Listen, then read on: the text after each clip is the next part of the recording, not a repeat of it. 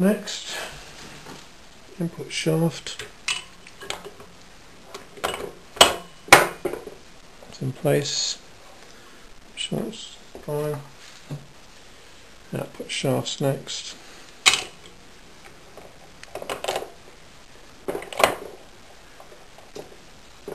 That's it. Actually, before we put the output shaft in, you need to make sure that you've got this clip in.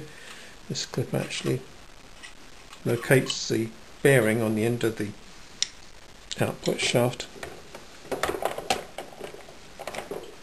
You should make sure that it fits in the right position. That's it. Once we've lined it up with the forks, and now of course we can test that.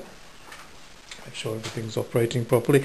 This is, we hold the input shaft and spin the output shaft, that's neutral.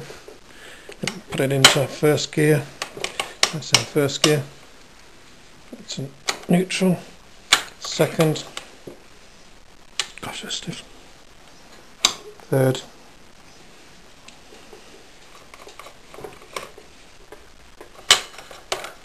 Set. Fourth.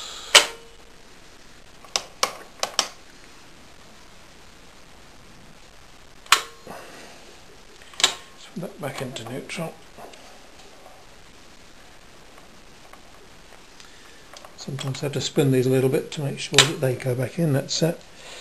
And back to neutral. Here we are.